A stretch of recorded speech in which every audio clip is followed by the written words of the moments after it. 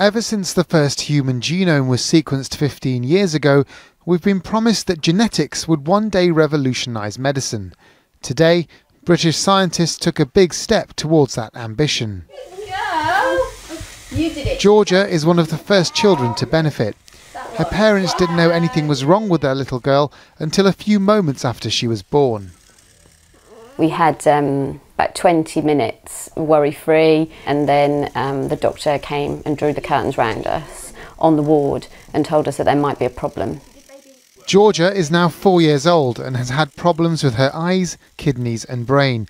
Doctors couldn't pinpoint the cause, so they decided to investigate her DNA.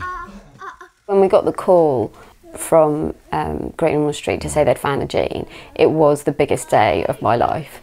Apart from having Georgia, and it was up there. It feels like we can move forward. Scientists look for differences between Georgia's DNA and that of her parents. They identified a mutation in just one half of one gene that could be related to Georgia's condition. Genomes hold huge promise for medicine. In future, they'll be scanned to diagnose many illnesses much earlier than it's possible now. That information will lead to new treatments and perhaps even gene therapies to fix the errors in the DNA. Combined with long-term health records from the NHS, the genetic data will become a unique resource. For the thousands of children taking part in this project, their genetic codes won't necessarily provide them with treatment straight away, but they'll be the first biological clues as to what's wrong. For parents, that could be incredibly useful closure. And for scientists and doctors, that's critical information for future research.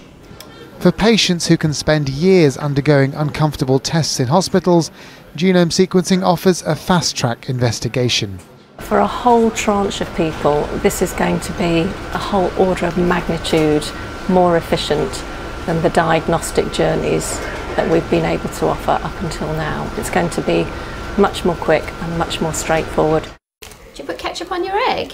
You might do. Georgia's genetic sequence has helped her parents come to terms with her condition. It also told them that any more children they have are unlikely to share Georgia's fate. Genetic medicine has helped this family.